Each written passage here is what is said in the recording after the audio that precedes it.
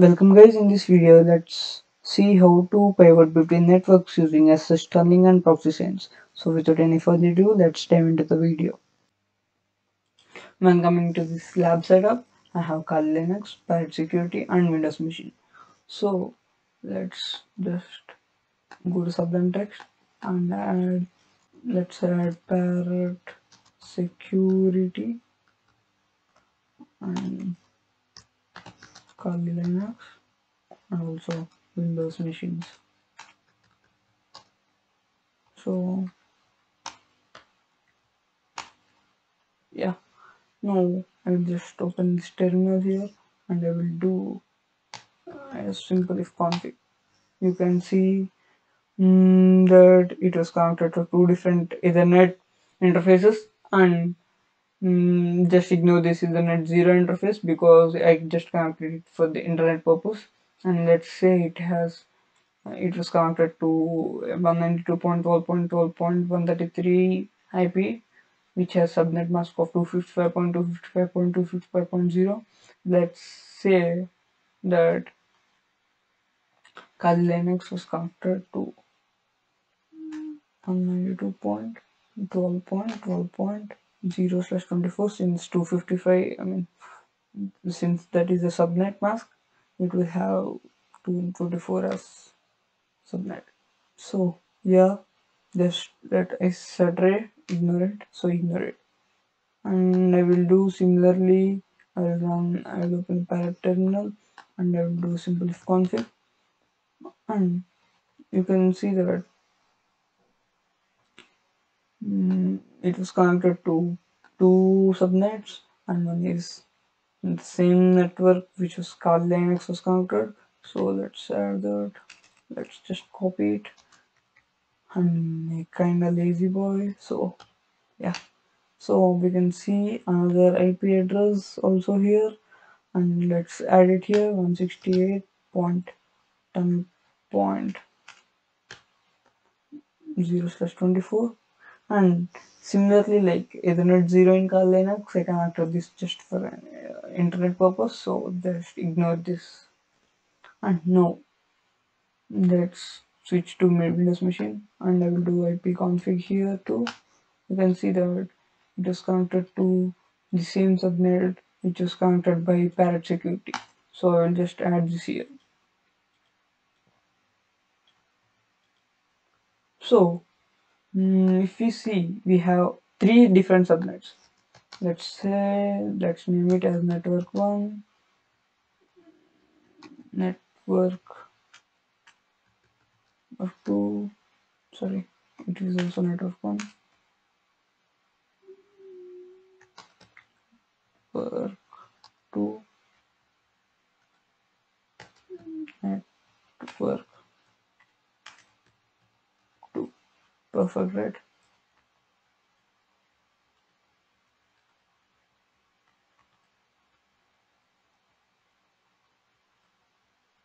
Yeah, perfect. See guys, since these both are in different networks, Windows machine and Kali Linux machine, we cannot connect this both.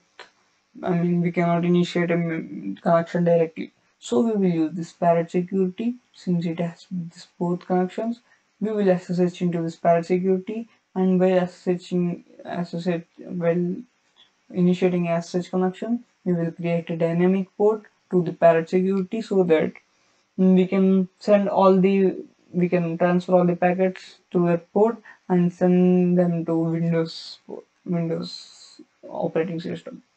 So this may sound confusing, so I will get into the practical stuff.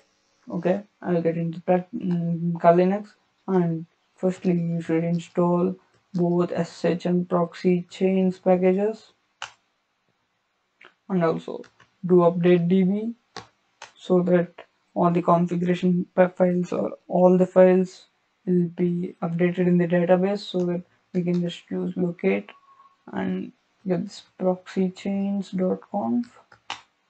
If this doesn't work, any of these commands, just use apt install and locate. It's a tip for you. So yeah, since you can find this Proxychains configuration file, I will use my Sublime Text as an editor. You can even use nano. It's completely preference. So by going below, you can see there is port 9050. Okay, remember this or change it as you like. I'll just remember this and I will initiate a connection now. So let's grab this IP address. Since this both are in the same network, so I will grab the same network IP address. So I will use SSH Lixilominite at the rate control shift V. Sorry, just a minute guys. Yeah, it's asking for the password. I will give. It's normal though, so it's not the process. Let's just add this -d argument and give the port 9050 and let's give this. Let's give the password and now the connection was alright. So we don't have anything here. Firstly, we have to prove that Kali Linux doesn't have any connection to this Windows machine. So I use Remina here and I will grab this IP address. Sorry, just use Remina. I will connect. See, it keeps buffering. I will use Remina here and I will paste this IP address and it's asking for the username and password. So I will give exploit in and password as secret. I will not disclose it now. Subscribe to my channel and ask me in my Discord server down below in the description so I can share you my secret password. Yeah. Okay, now I will toggle the dynamic resolution here. It's working perfectly, right? Okay. Now you may think I'm mad because I use this SSH connection here, but why it's not connecting? Because you should use Proxychains here. I just did the above. I used the above command because I can prove that Kali Linux has no potential access to Windows machine. So I will use Proxychains and type whatever command you like. Sorry, Remina, perfect, and I'll give the IP address. See guys, it asked me for username and password. And next password is I said right, subscribe and come to my Discord. I'll share you my password. Okay, I'll click okay, and I'll just toggle once again. Yeah, it's working. I'll do IP config. It's pretty fast. Yeah. So I think the proof worked, but I have something else here to explain to you guys. If you see here, it is connecting to this 9050 port. See Proxychains. It's using strict chain. There are some random types of so three types of chains: strict chain, dynamic chain, Proxychains. Then the differences. Yeah, I mean, if you are interested, then the differences. I will link a blog in the below so that you can understand what is the difference between strict chain, random chain, proxy, dynamic chain, and how you can configure them as you wish. So here. There is it was connecting to the port which we mentioned in the configuration file or which we opened using SSH connection, and here you can see it was connecting to this port. It was sending these packets and then those packets are reaching to the destination IP address on the port. So yeah, you guys may think why I'm using this Remina complex thing instead of using ping command. First reason, Windows doesn't allow ping commands, and the second reason, these proxy chains connect through ports, port to port, host to port, I mean host to host.